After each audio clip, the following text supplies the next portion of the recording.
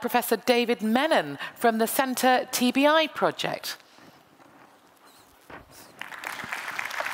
Thank you.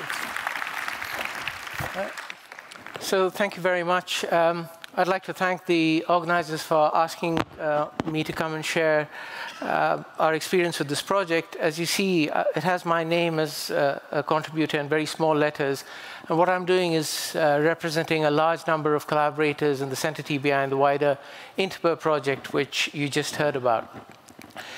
So what's it all about? Why should we be looking at TBI? Because we've currently got a pandemic of traumatic brain injury across the world. In Europe, it hits 2.5 million people each year, and 1 million are admitted to hospital. Nearly 100,000 die. In the US, it's 1.7 million. There's a TBI every 20 seconds and a TBI death every 10 minutes.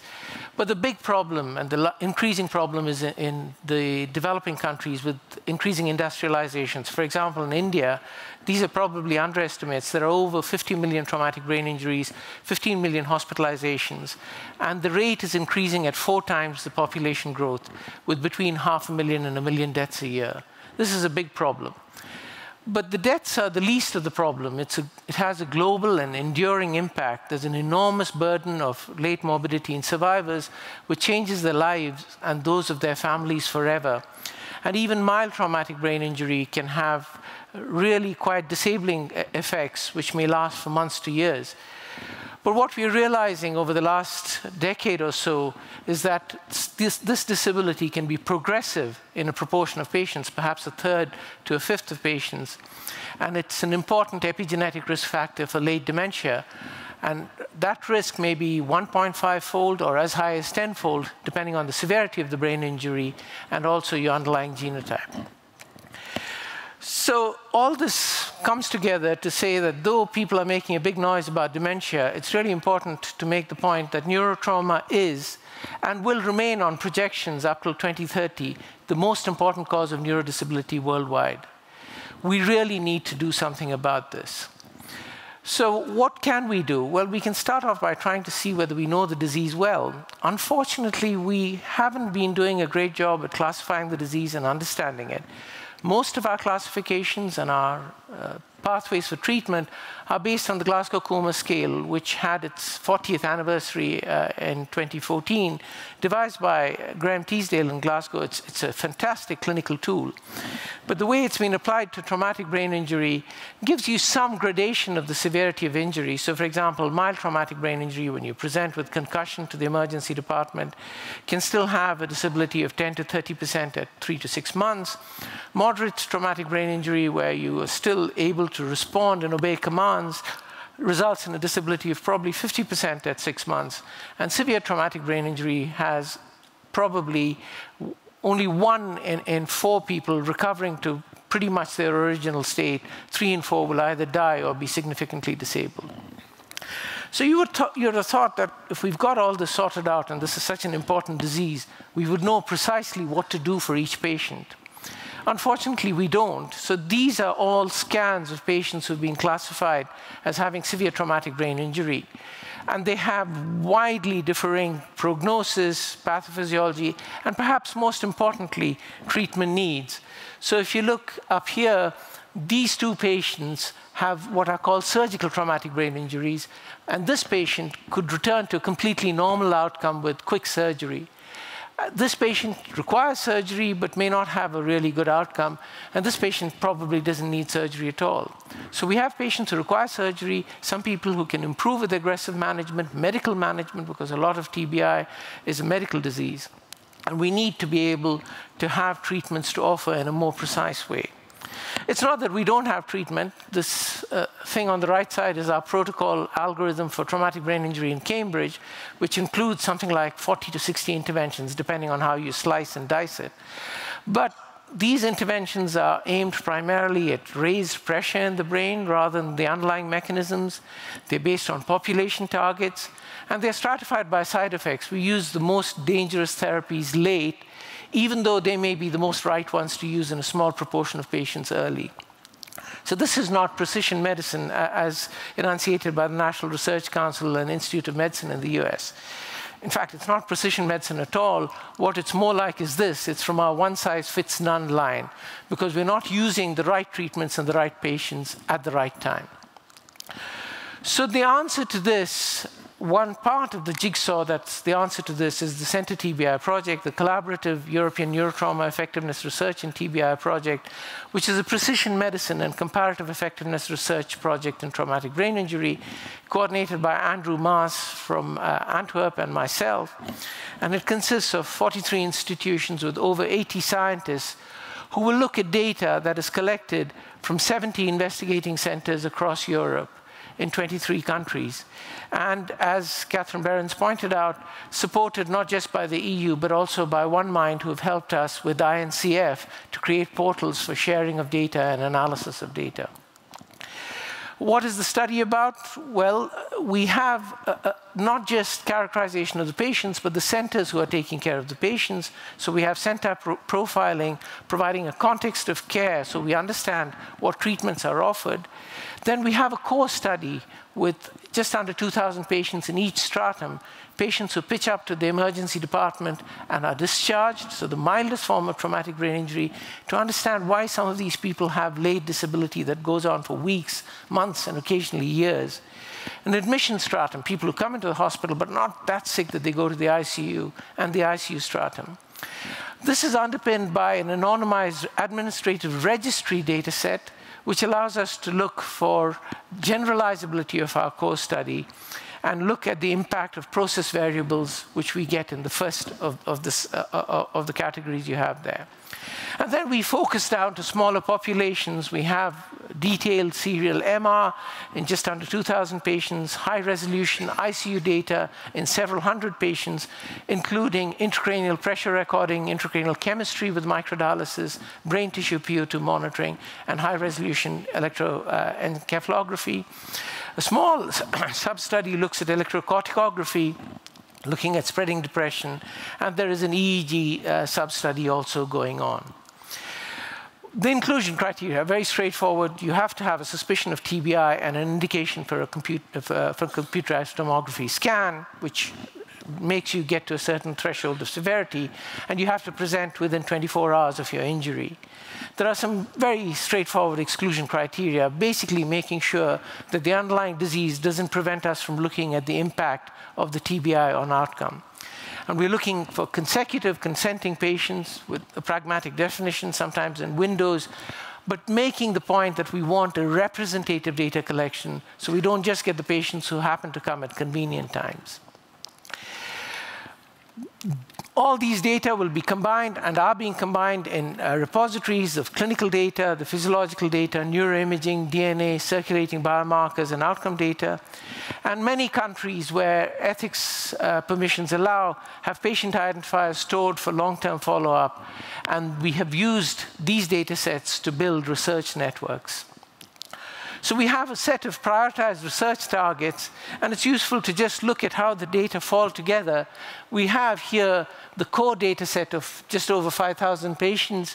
Within that, you have the more detailed studies in 1,500 patients, 4 times that number in the study registry, so allowing us to make sure that this is generalizable to the patients who come into the centers. Combining that with national registries, making sure that our centers, particularly in the UK and Germany, represent the national populations of patients, and then international collaborations across the EU, USA, Canada, Australia, China, and India, which I might have time to talk to you about later on.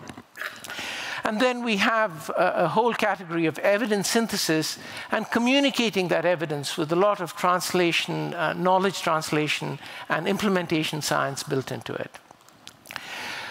Very importantly, all of these repositories are going to be stored for eventual open access, so they provide a research legacy for future studies. So this is our recruitment. This is what I downloaded yesterday. We're up to about halfway to our target with 2,600 patients in the core study, getting on for 10,000 patients in the registry, and 57 current actively recruiting sites. Some sites have finished their recruitment and dropped out because they've reached their target. But importantly, as Catherine Behrens pointed out, what makes this special is that it's part of a bigger whole. and that is the International Initiative for Traumatic Brain Injury Research, which is not a collaboration of just academics, but a collaboration of funding agencies, the European Union, the National Institutes for Health, the CIHR, and One Mind for Research. And these are the studies that initiated the InTBIR collaboration. But currently, using both direct and leveraged funding, there's getting on for $100 million worth of research funding for this. We will eventually recruit data on 25,000 patients with traumatic brain injury, 10,000 of whom will have quite detailed information. We have involvement of Chinese and Indian centers. The Chinese project is led by Professor Jiang from Shanghai. The Indian project is still being built up. It's being led from the All India Institute for Medical Sciences in Delhi. We see this as a generational opportunity for traumatic brain injury research. This is a Framingham study for neurotrauma. So InTBIR is more than the sum of its parts. It is the logic of common data platforms, the common data elements which Catherine referred to, which means that each of us are collecting data which has the same vocabulary, syntax, and grammar, allowing us to combine data sets.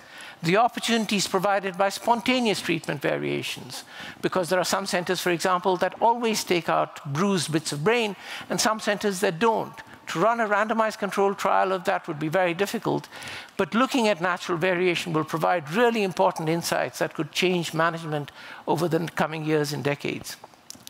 The public benefit of open access to curated data, essentially we make the whole neurotrauma research community our research team. The strength of numbers will mean that impossible questions suddenly become answerable, and we can have new research paradigms, the incremental phenotype, and I'll talk to you about that a bit later, and use data-driven approaches such as those being pioneered by NCF. And this power of networks can accelerate knowledge transfer to patient care, and that implementation science part in CENTER-TBI is really a very important thing for us, because as Gathe pointed out, it's not just enough to know, we have to do. And this could result in a paradigm shift in research collaborations and yield an investment that will yield scientific dividends in the future. So 2 examples of how this is developed. First of all, the GAIN Consortium, Genetic Associations and Neurotrauma Consortium. We're now in the 2nd stage of an application to the Wellcome Trust. It's a pragmatic consortium of InTBIR partners from CENTER-TBI, TRACK-TBI, which is our American sister study, recruiting 3,000 patients. The CIHR cohorts, which are focusing primarily on mild and sports-related TBI. And then, because InTBIR is not a project, it's a concept, all of these researchers, who include most of the major neurotrauma centers in the world, are bringing their old data sets, which have been properly curated, and ongoing studies outside InTBIR are collecting data with CDs so we can bring everything together. We look for both minimum phenotypes, so we can do really large-scale studies, and then very refined studies using a very detailed phenotype with neuroimaging or treatment variables and neurocognitive testing. There's a common genotyping platform which has been developed at the Broad. Jonathan Rosan and his colleagues, along with Arno Palotti, are the people from there. And we will genotype at 3 centers in order to avoid all of the regulatory barriers, and then we can bring the data together to undertake meta-analysis later. So at the Broad Institute, the Finnish Institute for Molecular Medicine, and probably the Center for Applied Genomics in Toronto. We are now at 12,000 patients and growing, and it's salutary to recognize that this is now 10 times the largest genetic association study that there was in the past. So I talked to you about the more detailed phenotype. Let me give you an example in my last slide. So this is a frontal projection of all of the white matter tracks in a normal person, one of my neurosurgical consultant colleagues. And this is color-coded to show the direction of white matter fibers. And now I'm going to show you data from one patient acquired at several time points, at 2 days, 1 week, 6 weeks, 6 months, and 1 year. And what you can see is between 2 days and 6 weeks, there's a loss of white matter. It's not surprising. This guy's had a severe traumatic brain injury.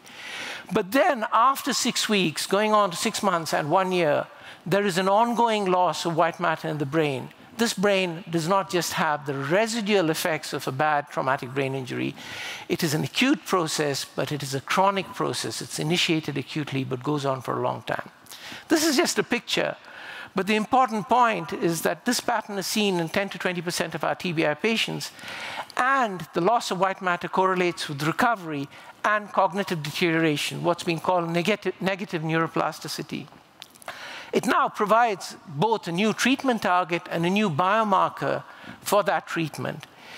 Now, in centers like ours in Cambridge, which is a very active neurotrauma center, we might actually pick up over a 5-year period 20 patients who have the willingness to come back for such follow-up and have clear phenotypic characterization. In InTBIR, we will have several hundred patients, so we can ask the question, what makes these people different? And one of the things that might make it different is one of the neurodegenerative processes, such as amyloid deposition in the brain. And I'll finish with this, not because this is the cause, but many of the tools that we have now developed for chronic brain disease, for neurodegenerative disease, can be applied. And this is showing PET imaging of amyloid in the human brain from our center, but there are many other processes that we would want to interrogate. Thank you very much.